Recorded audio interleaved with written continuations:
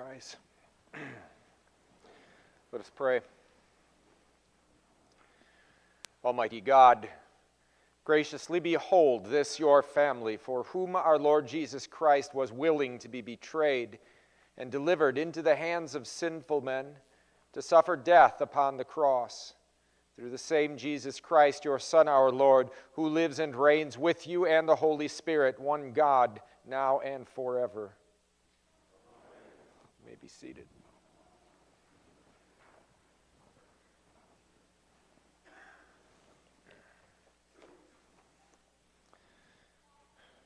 Our Old Testament reading from Isaiah, beginning in the 52nd chapter. Behold, my servant shall act wisely. He shall be high and lifted up. He shall be exalted. As many were astonished at you, his appearance was so marred beyond human semblance, and his form beyond that of the children of mankind. So shall he sprinkle many nations. Kings shall shut their mouths because of him. For that which has not been told them they see, and that which they have not heard they understand. Who has believed what they heard from us? And to whom has the arm of the Lord been revealed? For he grew up before him like a young plant, and like a root out of dry ground. He had no form or majesty that we should look at him, and no beauty that we should desire him. He was despised and rejected by men, a man of sorrows and acquainted with grief. And as one from whom men hide their faces, he was despised, and we esteemed him not. Surely he has borne our griefs and carried our sorrows. Yet we esteemed him stricken, smitten by God and afflicted. But he was wounded for our transgressions. He was crushed for our iniquities. Upon him was the chastisement that brought us peace, and with his stripes we are healed. All we like sheep have gone astray. We have turned everyone to his own way, and the Lord has laid on him the iniquity of us all. He was oppressed, and he was afflicted, yet he opened not his mouth. Like a lamb that is led to the slaughter, and like a sheep that before its shears is silent, so he opened not his mouth. By oppression and judgment he was taken away. And as for his generation, who considered that he was cut off out of the land of the living, stricken for the transgression of my people. And they made his grave with the wicked, and with the rich man in his death, although he had done no violence, and there was no deceit in his mouth. Yet it was the will of the Lord to crush him. He has put him to grief. When his soul makes an offering for sin, he shall see his offspring. He shall prolong his days. The will of the Lord shall prosper in his hand. Out of the anguish of his soul he shall see and be satisfied. By his knowledge shall the righteous one, my servant, make many to be accounted righteous, and he shall bear their iniquities. Therefore I will divide him a portion with the many, and he shall divide the spoil with the strong, because he poured out his soul unto death, and was numbered with the transgressors. Yet he bore the sin of many, and makes intercession for the transgressors. This is the word of the Lord. Let us pray. Merciful and everlasting God, you did not spare your only Son, but delivered him up for us all, to bear our sins on the cross. Grant that our hearts may be so fixed with steadfast faith in him that we fear not the power of sin, death, and the devil, through the same Jesus Christ our Lord. Our epistle reading is from 2 Corinthians, the 5th chapter. For the love of Christ controls us, because we have concluded this, that one has died for all, therefore all have died. And he died for all, that those who live might no longer live for themselves, but for him who for their sake died and was raised. From now on, therefore, we regard no one according to the flesh. Even though we once regarded Christ according to the flesh, we regard him thus no longer. Therefore, if anyone is in Christ, he is a new creation. The old has passed away. Behold, the new has come. All this is from God, who through Christ reconciled us to himself and gave us the ministry of reconciliation. That is, in Christ God was reconciling the world to himself, not counting their trespasses against them, and has entrusted to us the message of reconciliation. Therefore we are ambassadors for Christ, God making his appeal through us. We implore you on behalf of Christ, be reconciled to God. For our sake he made him to be sin who knew no sin, so that in him we might become the righteousness of God. This is the word of the Lord. Let us pray. Almighty and everlasting God, you willed that your Son should bear for us the pains of the cross, and so remove from us the power of the adversary.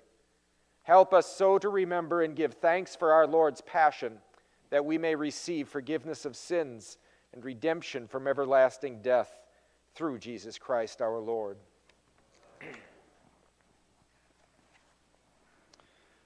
Gospel reading, beginning in the 18th chapter of St. John. When Jesus had spoken these words, he went out with his disciples across the Kidron Valley. There was a garden, which he and his disciples entered. Now Judas, who betrayed him, also knew the place, for Jesus often met there with his disciples. So Judas, having procured a band of soldiers and some officers from the chief priests and the Pharisees, went there with lanterns and torches and weapons. Then Jesus, knowing all things that would happen to him, came forward and said to them, "Whom do you seek?" They answered him, "Jesus of Nazareth." Jesus said to them, "I am he." Judas, who betrayed him, was standing there. When Jesus said to them, "I am he," they drew back and fell to the ground. So he asked them again, "Whom do you seek?" And they said, "Jesus of Nazareth." Jesus answered, "I told you that I am he. So if you seek me, let these men go." This was to fulfill the word that he had spoken, "Out of those whom you gave me, I have lost not one." Then Simon Peter, having a sword, drew it and struck the high priest's servant and cut off his right ear. The servant's name was Malchus. So Jesus said to Peter, "Put your sword into its sheath. Shall I not drink the cup that the Father has given me?"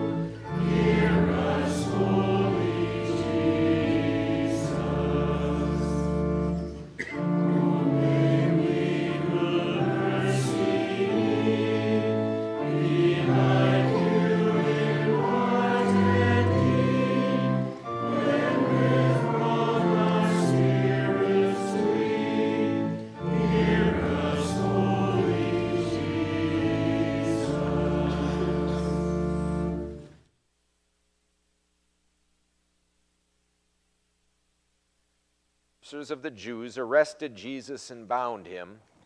First they led him to Annas. He was the father-in-law of Caiaphas, who was high priest that year. It was Caiaphas who had advised the Jews that it would be expedient that one man should die for the people. Simon Peter followed Jesus, and so did another disciple. Since that disciple was known to the high priest, he entered with Jesus into the court of the high priest. But Peter stood outside at the door.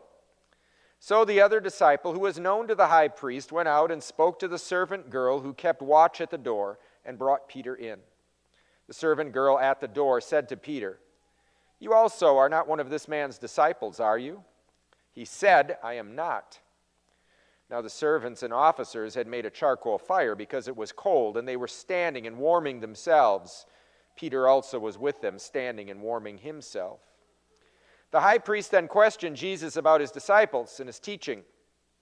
Jesus answered him, "I have spoken openly to the world. I have always taught in the synagogues and in the temple, where all the Jews come together. I have said nothing in secret. Why do you ask me? Ask those who have heard me what I said to them. They know what I said." When he had said these things, one of the officers standing by struck Jesus with his hand, saying, "Is that how you answer the high priest?" Jesus answered him, "If what I said is wrong, bear witness about the wrong. But if what I said is right, why do you strike me?" Annas then sent him bound to Caiaphas, the high priest. Now Simon Peter was standing and warming himself. So they said to him, "You also are not one of his disciples, are you?" He denied it and said, "I am not." One of the servants of the high priest, a relative of the man whose ear Peter had cut off, asked, "Did I not see you in the garden with him?" Peter again denied it, and at once the rooster crowed.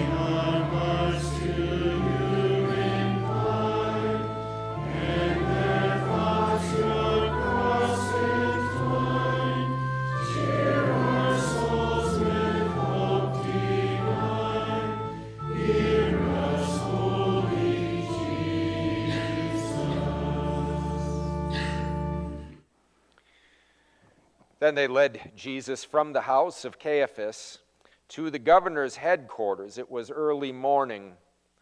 They themselves did not enter the governor's headquarters so that they would not be defiled, but could eat the Passover. So Pilate went outside and said to them, "What accusation do you bring against this man?"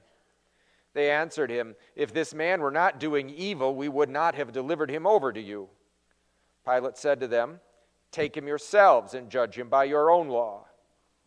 The Jews said to him, "It is not lawful for us to put anyone to death."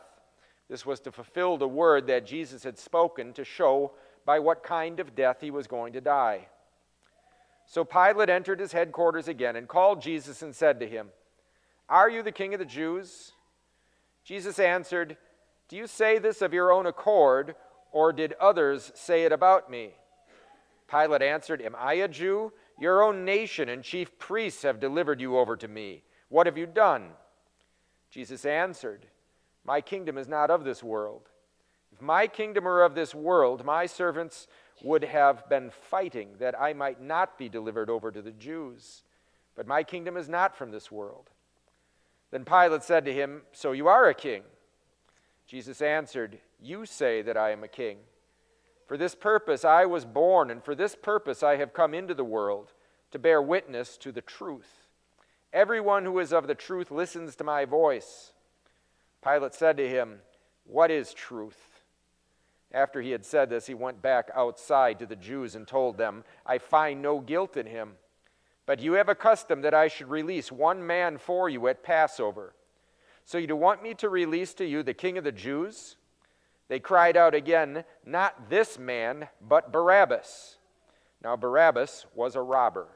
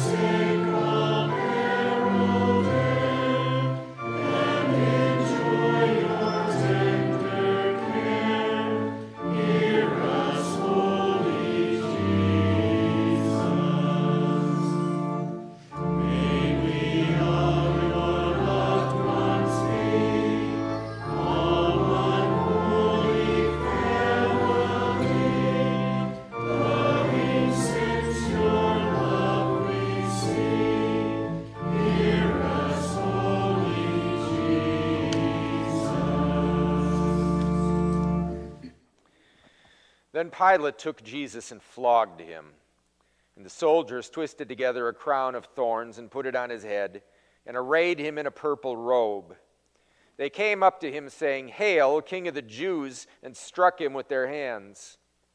Pilate went out again and said to them, "See, I am bringing him out to you, that you may know that I find no guilt in him." So Jesus came out, wearing the crown of thorns and the purple robe. Pilate said to them, "Behold the man." When the chief priests and the officers saw him, they cried out, "Crucify him! Crucify him!" Pilate said to them, "Take him yourselves and crucify him, for I find no guilt in him." The Jews answered him, "We have a law, and according to that law he ought to die, because he has made himself the Son of God."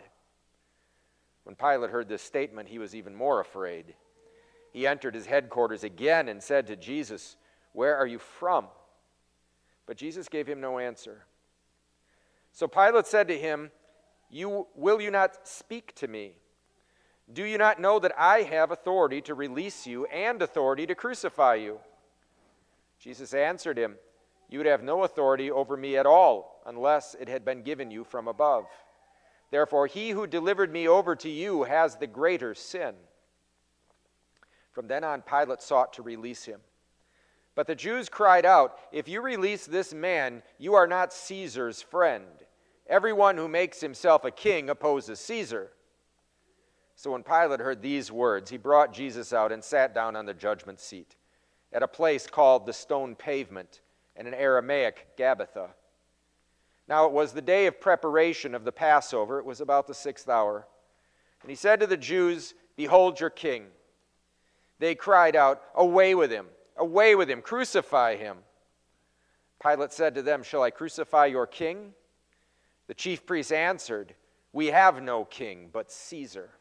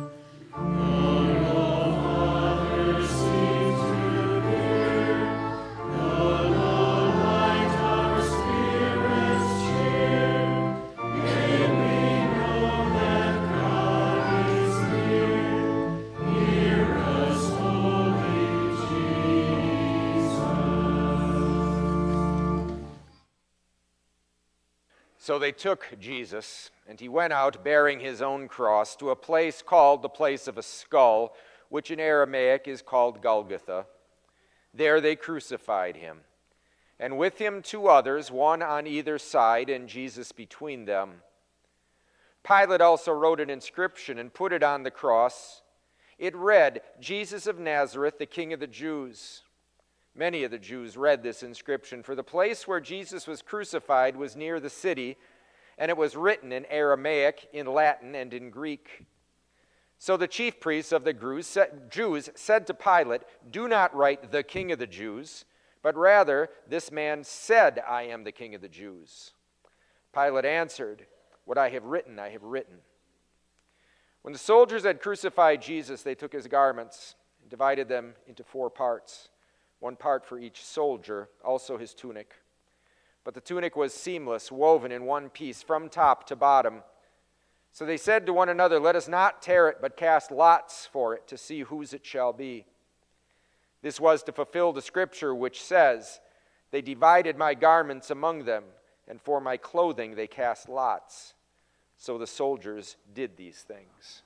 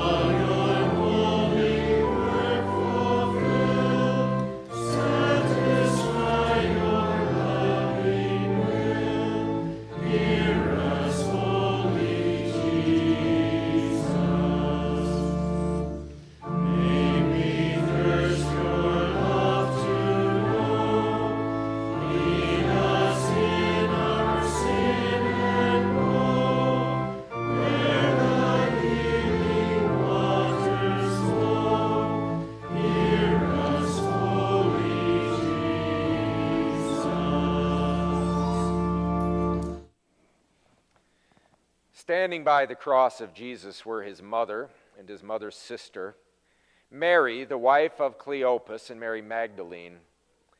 When Jesus saw his mother and the disciple whom he loved standing nearby, he said to his mother, "Woman, behold your son." And he said to the disciple, "Behold your mother." And from that hour the disciple took her to his own home. After this, Jesus, knowing that all was now finished, said, to fulfill the scripture, "I thirst." A jar full of sour wine stood there, so they put a sponge full of the sour wine on a hyssop branch and held it to his mouth. When Jesus had received the sour wine, he said, "It is finished." And he bowed his head and gave up his spirit.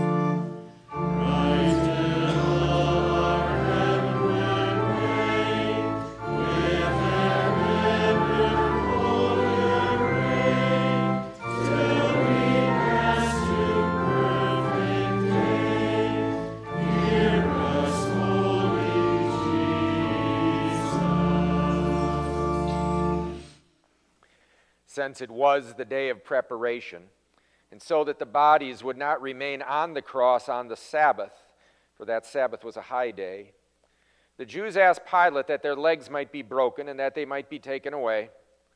So the soldiers came and broke the legs of the first and of the other who had been crucified with him.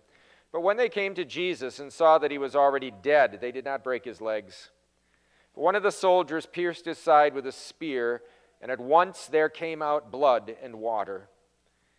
He who saw it has borne witness, his testimony is true, and he knows that he is telling the truth, so that you may believe. For these things took place that the scripture might be fulfilled, not one of his bones will be broken. And again another scripture says, they will look on him whom they have pierced.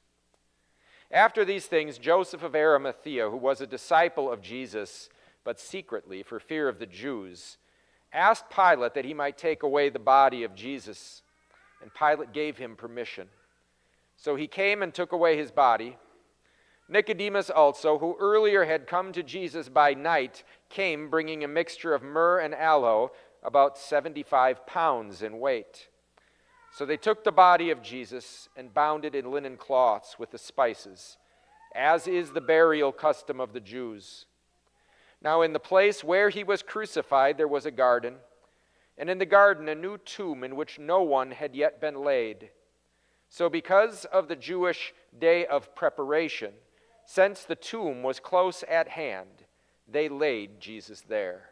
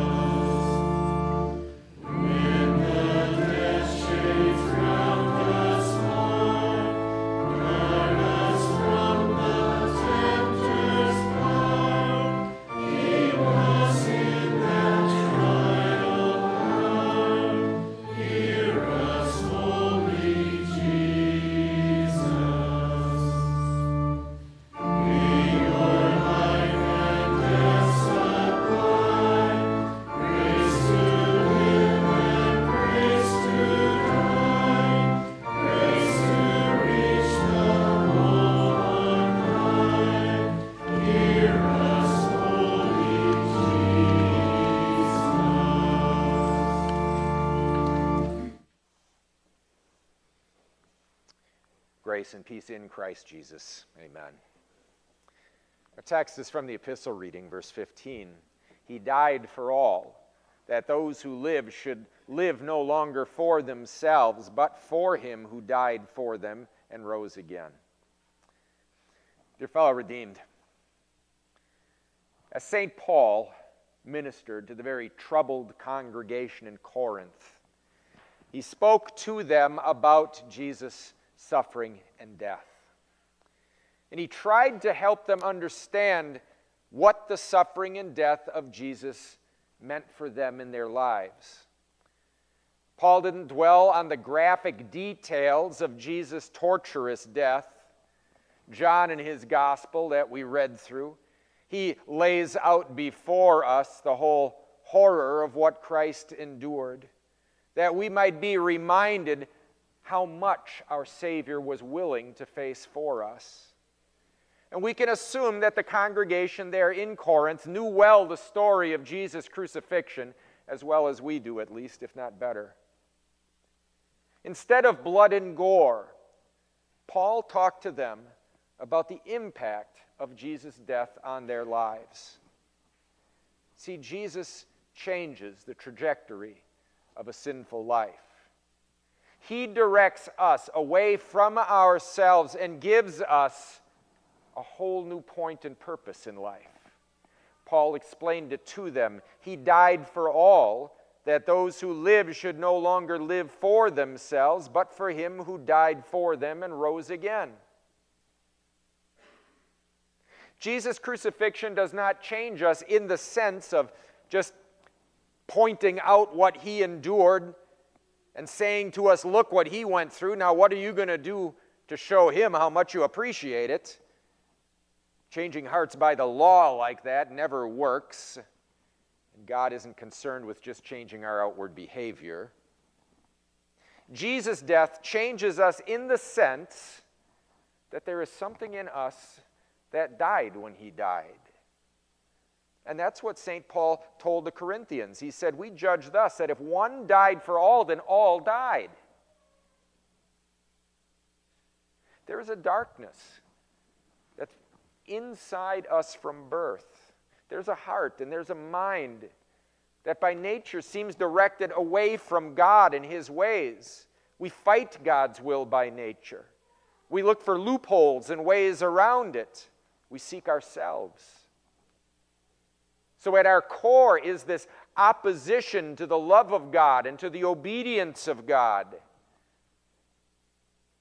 We have a heart actively trying to damn us, it seems.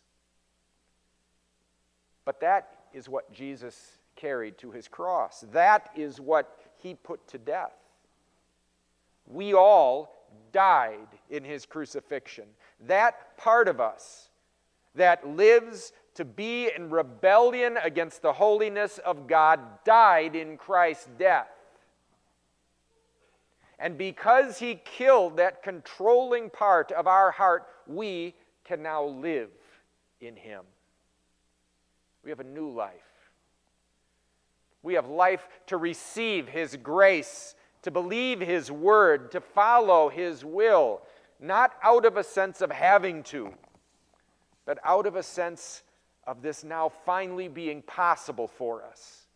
Because that controlling power of wickedness that lived within us doesn't control us anymore. It died in Christ. Now consider the people to whom Paul first taught this, the Corinthians. They were a people who had a real problem understanding how the death of Christ impacted their real daily lives. The members of that congregation had fallen into some horrific sins, gross sexual sins like incest. They had turned a blind eye to each other's perversion. They were bragging that they were better than the next guy. They were careless in their faith, making weaker brothers and sisters stumble in their faith. A whole laundry list of terrible, unchristian, even demonic things that all seemed to suggest that Jesus' suffering and death meant nothing to them. So Paul had to remind them of what his death meant. That it meant the death of that evil that was controlling them, that they were allowing to control them. So Paul tells them, if anybody is in Christ, he is a new creation. Old things have passed away. Behold, all things have become new. It was a much needed reminder. That old thing within them, that old evil controlling nature had died. And now they were remade as new creations in a new image. They bore the image of the Son of God who lived and died in their place. They bore the image of the one who served God by yielding up his very life. And that one's death meant the death of their old sinful self. It meant they were now free to live in Christ's grace. There's 5 times in this short reading that we had that Paul uses the word reconciliation. He says, we plead with you to be reconciled to God. God was in Christ reconciling the world to himself, not imputing their trespasses to them, and he has committed to us the ministry of reconciliation.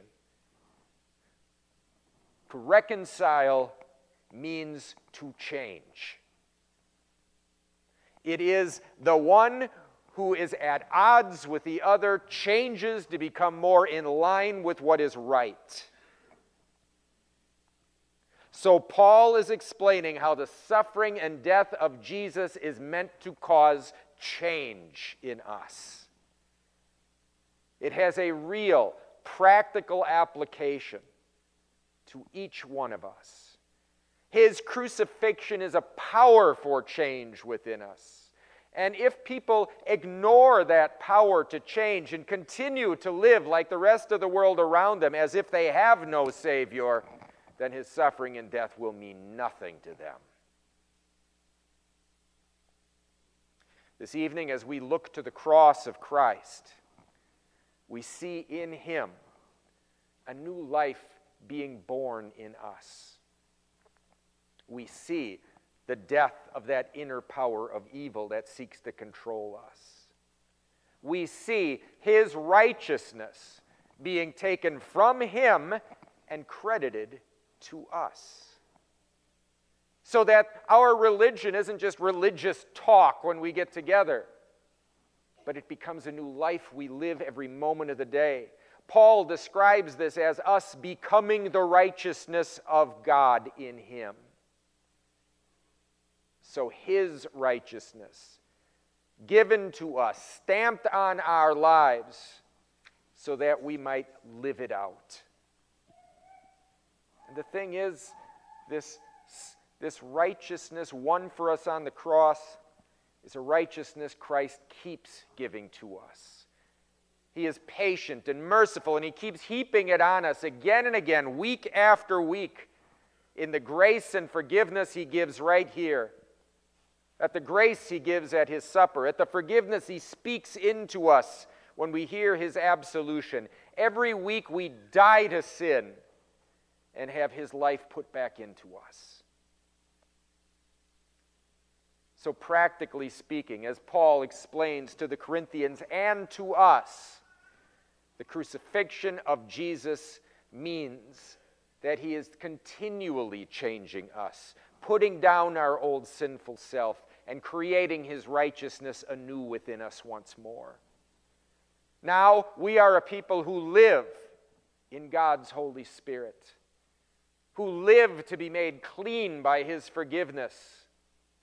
And we live to point the world around us to this Savior and what he has done, because it is his will that all people be included in his gifts of grace and righteousness. Everything about us has changed because of what Jesus has done for us on his cross. You are a people now dead to sin. You are a people now alive in his grace and righteousness. Thanks be to Jesus. Amen. Now may the peace that surpasses all understanding keep your hearts and minds in Christ Jesus. Amen.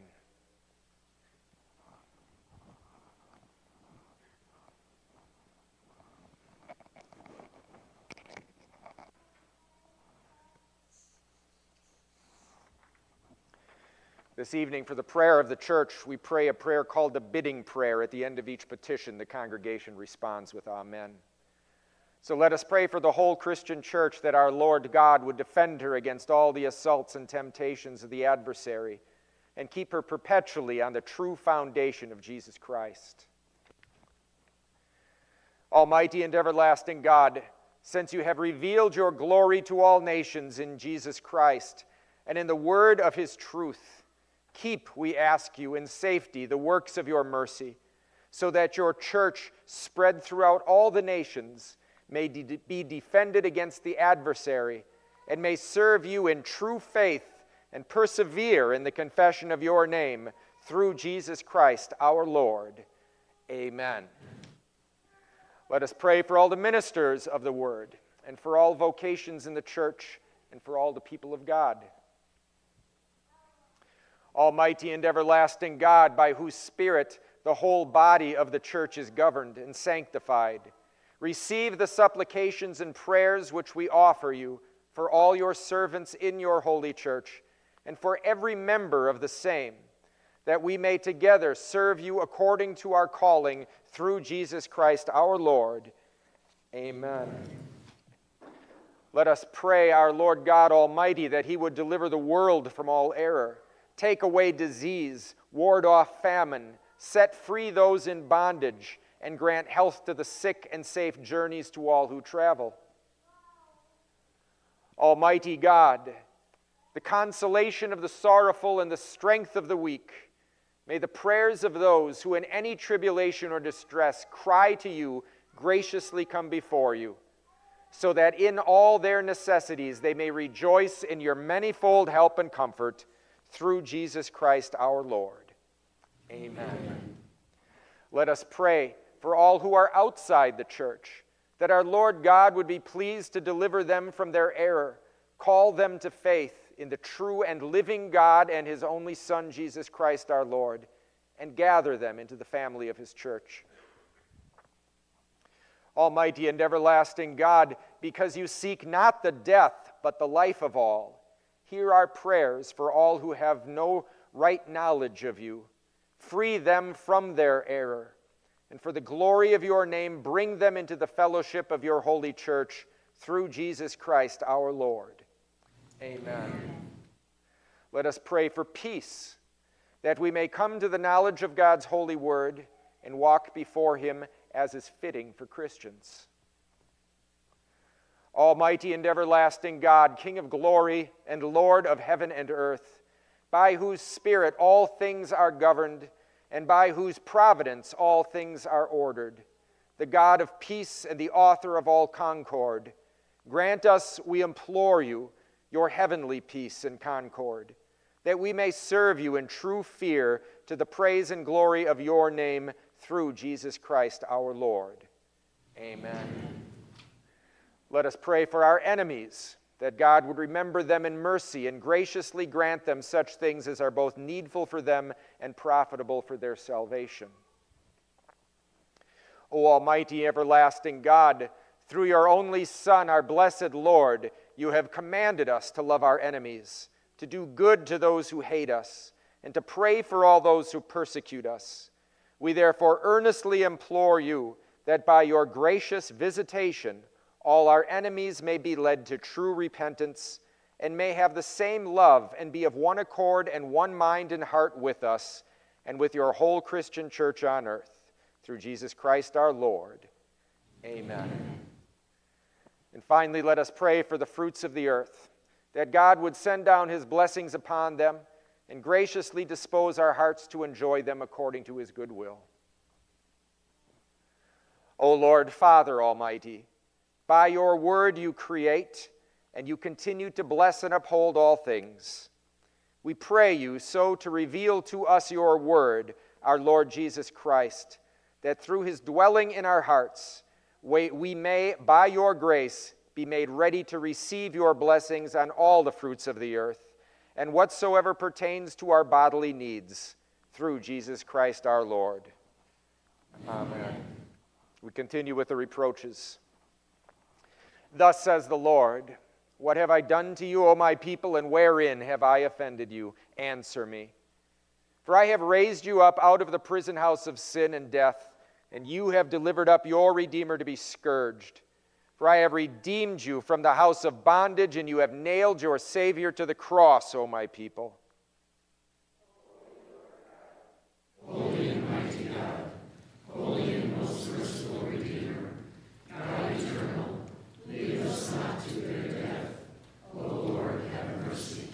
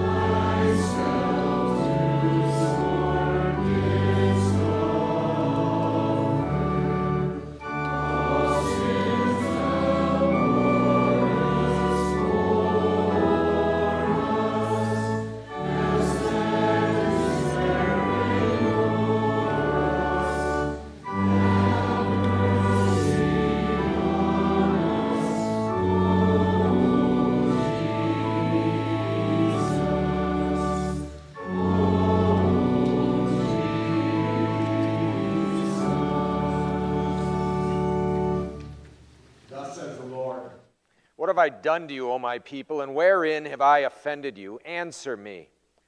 For I have conquered all your foes, and you have given me over and delivered me to those who persecute me. For I have fed you with my word and refreshed you with my living water, and you have given me gall and vinegar to drink, O my people.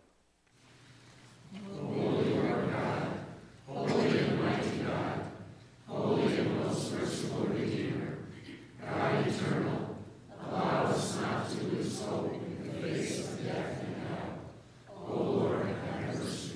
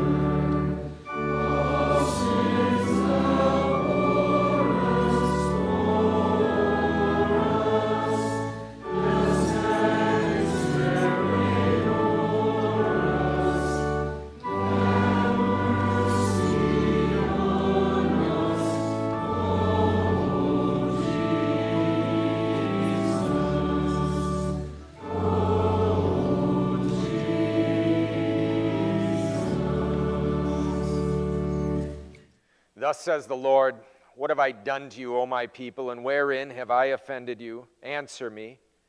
What more could have been done for my vineyard than I have done for it? When I looked for good grapes, why did it yield only bad? My people, is this how you thank your God, O my people? Holy Lord God, holy and mighty God,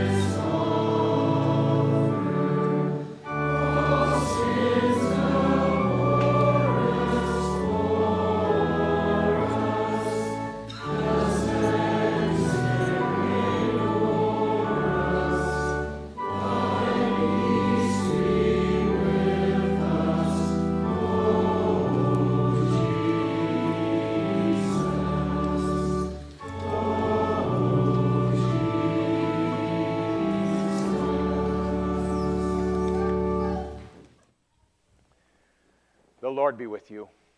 And also with you. Lift up your hearts. We lift them to the Lord. Let us give thanks to the Lord our God. It is right to give him thanks and praise. It is truly good, right, and salutary that we should at all times and in all places give thanks to you, Holy Lord, Almighty Father, everlasting God, through Jesus Christ our Lord, who accomplished the salvation of mankind by the tree of the cross, that where death arose, there life also might rise again, and that the serpent who overcame by the tree of the garden may likewise by the tree of the cross be overcome. Hear us as we pray in his name and as he has taught us. Our Father, who art in heaven, hallowed be thy name. Thy kingdom come, thy will be done, on earth as it is in heaven. Give us this day our daily bread, and forgive us our trespasses, as we forgive those who trespass against us. And lead us not into temptation, but deliver us from evil. For thine is the kingdom, and the power, and the glory, forever and ever. Amen. Our Lord Jesus Christ, on the night when he was betrayed, took bread. And when he had given thanks, he broke it and gave it to the disciples and said, "Take, eat. This is my body, which is given for you. This do in remembrance of me." In the same manner also he took the cup after supper. And when he had given thanks, he gave it to them, saying, "Drink of it, all of you. This cup is the New Testament in my blood, which is shed for you for the forgiveness of sins. This do as often as you drink it in remembrance of me." The peace of the Lord be with you always. Amen.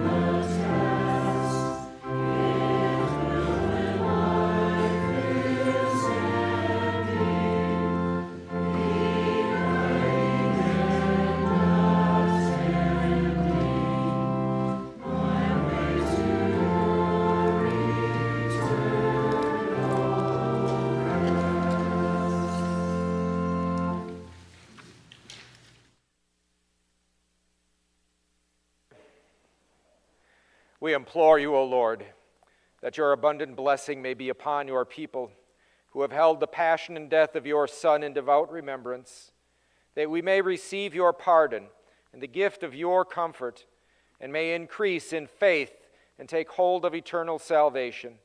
Through the same Jesus Christ, your Son, our Lord, who lives and reigns with you and the Holy Spirit, one God, now and forever.